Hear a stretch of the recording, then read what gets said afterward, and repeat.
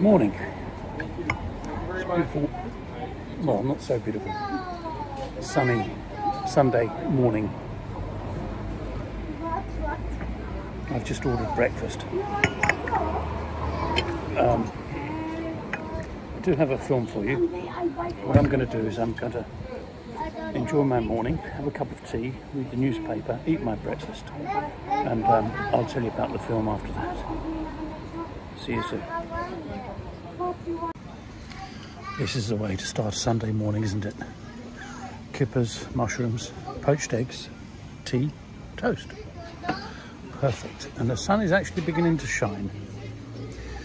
Anyway, it's Sunday morning and I have a film for you, but I'm going to eat my breakfast, enjoy my tea, read the newspaper, and I'll tell you about the film after that. Bye.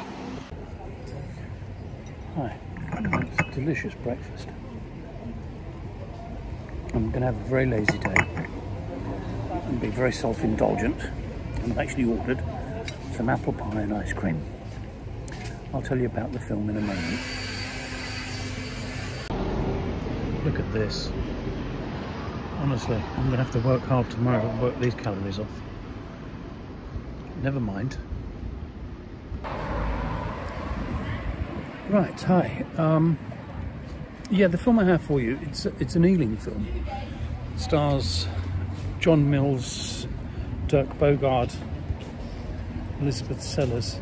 John Mills, it was made in 1952. John Mills and Elizabeth Sellers made a film together a year later in 1953 called The Long Memory, which is on my YouTube channel. This, as I say, was made in 1952. It's called The Gentle Gunman.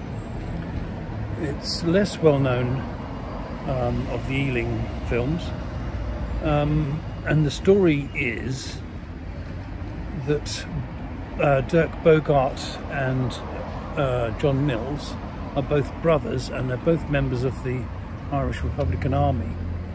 It's set in London during World War II, and the IRA were actively trying to create chaos around London to push their political point. So the film kind of travels back to Ireland, and John Mills's character goes against the sort of use of arms, bombs and guns and whatever, to put across his political views about the reunification of Ireland. So it's not the greatest of films, because it's still and it remains to be a very sensitive subject, the whole issue of Northern Ireland. So the film kind of doesn't work. It doesn't really approach the kind of story of the whole political history and of the Northern Ireland Troubles. But it's an interesting film, well worth watching. Liam Redmond's in it, and a few other good actors and actresses. And as I say, Elizabeth Sellers and John Mills, who star in this, that later starred in The Long Memory, which was made a year after this.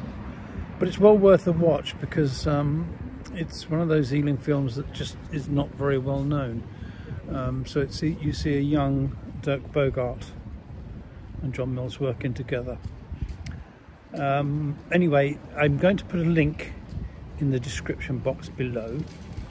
YouTube for some reason won't allow me to do this sort of hyperlink thing where it goes blue, so you'll have to kind of copy and paste the link from the description into your search engine and you'll be able to see the film.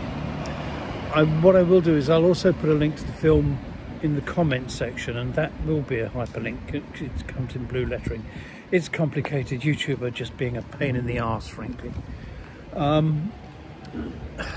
What started out to be a very kind of sunny morning here in London, it looks like rain clouds are coming in again.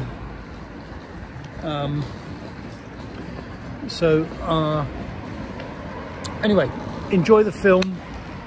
have a great evening. Please leave a comment about the film. Let me know your thoughts about it. And I'll have another film for you shortly. Soon. Bye.